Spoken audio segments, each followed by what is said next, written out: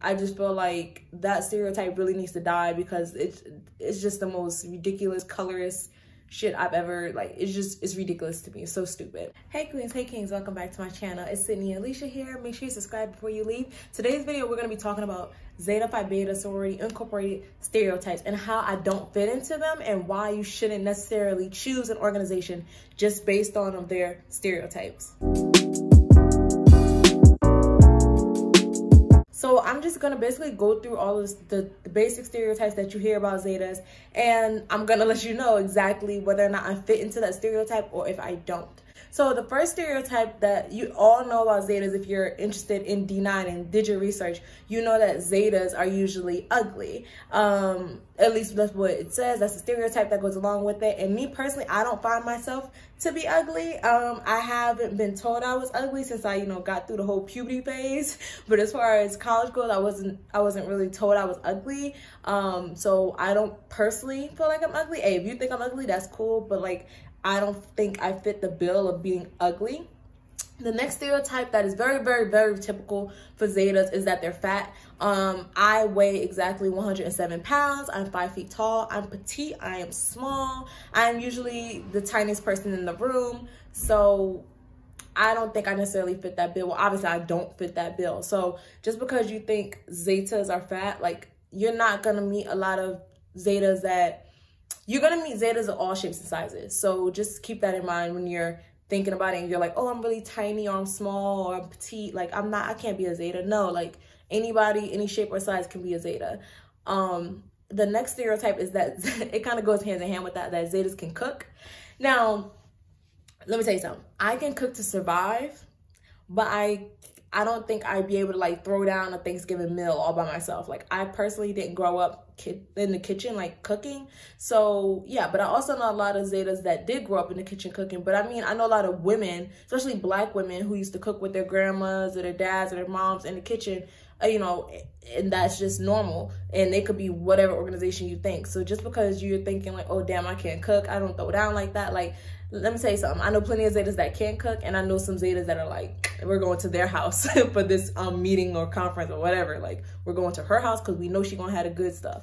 The next stereotype with Zetas is that they're dark, like they're burnt or whatever, because like how it goes, like AK is supposed to be the light, fair skin, Deltas are supposed to be dark too, but Zetas are also supposed to be like dark and burnt. Even to me, I feel like they make that sound like it's a negative thing when really like being dark skinned is beautiful. Like, I don't see the problem with that, but historically, like, there's more to it, and I'm not gonna get into that piece of it, but especially in the Black community, like, darker skin is viewed as uglier or not as valuable as lighter and brighter skin tones. So if you are a light-skinned, fair woman, young lady, and you're wanting to be a Zeta, like, trust me, like, there's plenty of Zetas of all colors and shade ranges. And I just feel like that stereotype really needs to die because it's just the most ridiculous, colorist shit I've ever, like, it's ridiculous to me. It's so stupid.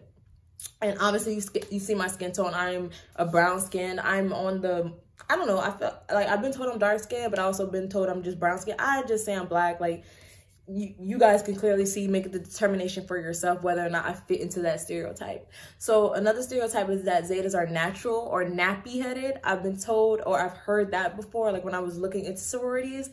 And again, don't see the big deal with that. Like, I don't see the problem with being natural. I entered college with a haircut. Maybe I'll insert a photo, maybe not. I don't know, because honestly, I looked real hit. But I did have like a short haircut, haircut. And I was natural. So to me, like, I feel like who cares if you're natural or if you decide to wear extensions or you're wearing a wig or braids, whatever. Like, it doesn't matter. Like, as long as you don't hate your hair, as long as you don't damage your hair and put all these crazy chemicals in your hair, I don't see the issue. And me personally, I fit into that stereotype because I was natural when I entered college and started pursuing the organization. But I would also wear sew-ins and stuff like that, like, periodically from time to time.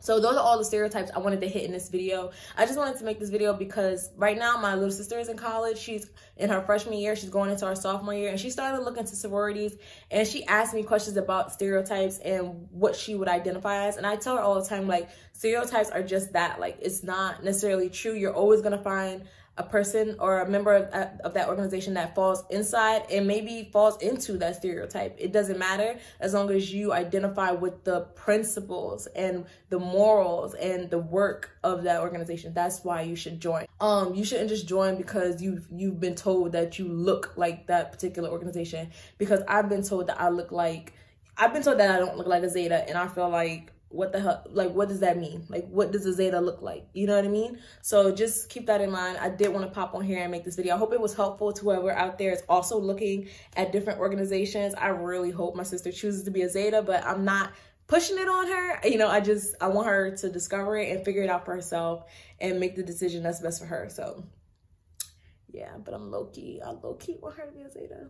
Like, comment down below, like, would you want like your sibling to be in the same organization as you? Like, if you're a guy, would you, and you're alpha, would you also want your little brother to be an alpha? Like, I feel like that's basic. Like, that's common. Like, you're gonna want your sister or your sibling to follow in your footsteps, right? Like, I don't know, maybe that's just me. But anyway, I hope you guys enjoyed this video. Thank you for watching, and as always, stay real. Bye, guys.